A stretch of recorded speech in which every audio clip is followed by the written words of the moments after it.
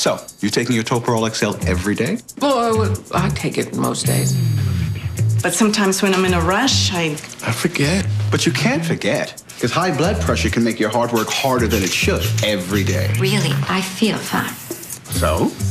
I skip a day. No big deal. Yes, big deal.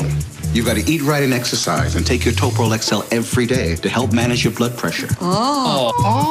Want to learn more? Call or visit ToporolXL.com. Toporol XL isn't right for those with very slow heart rate, some abnormal heart rhythms, or uncontrolled heart failure. Don't stop taking Toporol XL suddenly. That may lead to chest pain or a heart attack.